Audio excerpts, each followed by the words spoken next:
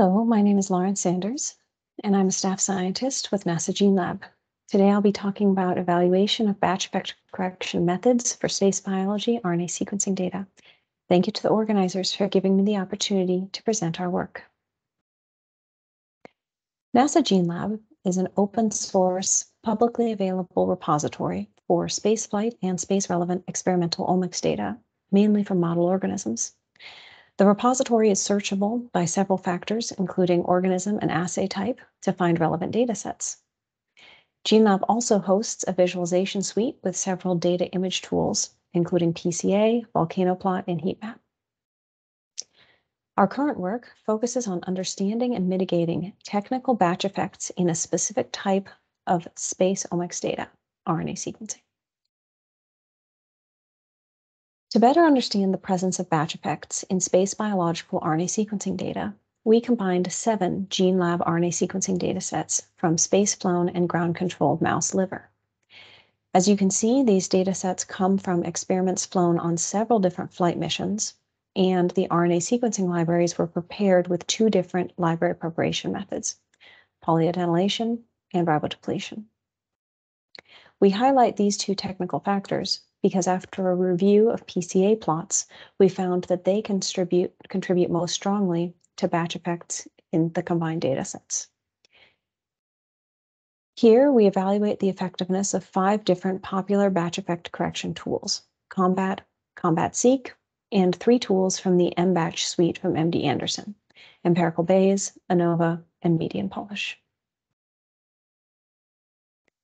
We evaluate the performance of these correction methods using 6 different criteria: batch QC, PCA, dispersion separability criterion, which describes the clustering within versus between batches, correlation of log-fold change between flight and ground control samples across all datasets, and the comparison of differentially expressed genes between flight and ground control within each dataset before and after correction, or across all datasets.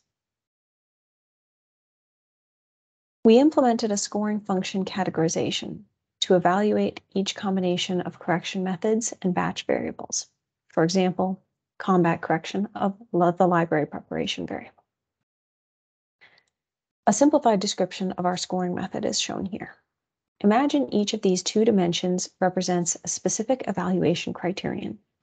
In reality, we have 6, but only 2 are shown. Now, suppose each point on this plot represents a competing method variable pair. As you can see, each pair's performance changes somewhat depending on the criteria you use.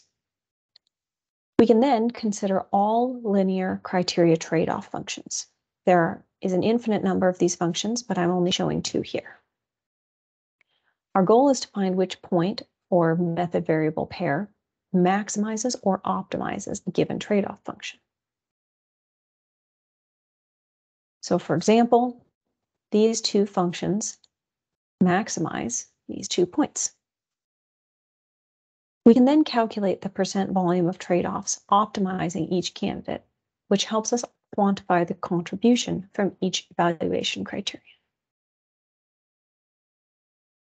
Our initial results shown in this table indicate that Combat outperforms other methods.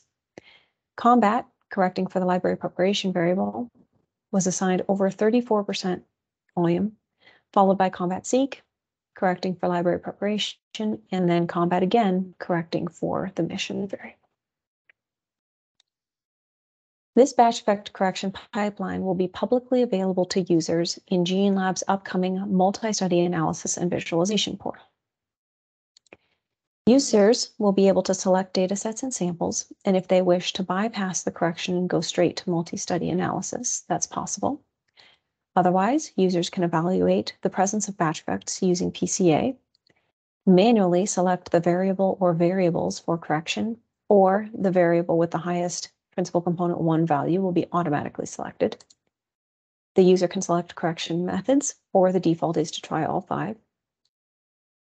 The scoring function categorization is run, and the method variable pair with the highest volume is selected automatically unless the user makes a manual selection. The data are then corrected and fed into multi-study analysis. In conclusion, I would like to thank the Gene Lab Data Processing and Data Systems teams, my co-authors, the Gene Lab Analysis Working Group members for their feedback, and our funding.